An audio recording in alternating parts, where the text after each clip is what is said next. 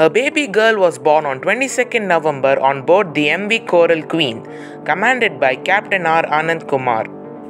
The vessel was travelling from Little Andaman to Port Blair when this rare incident occurred.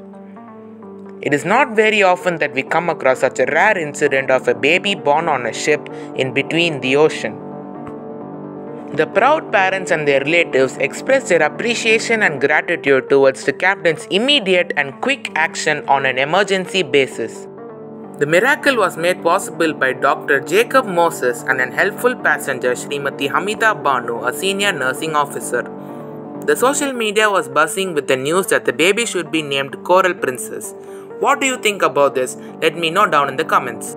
However, the baby will have an amazing story to tell when she grows up.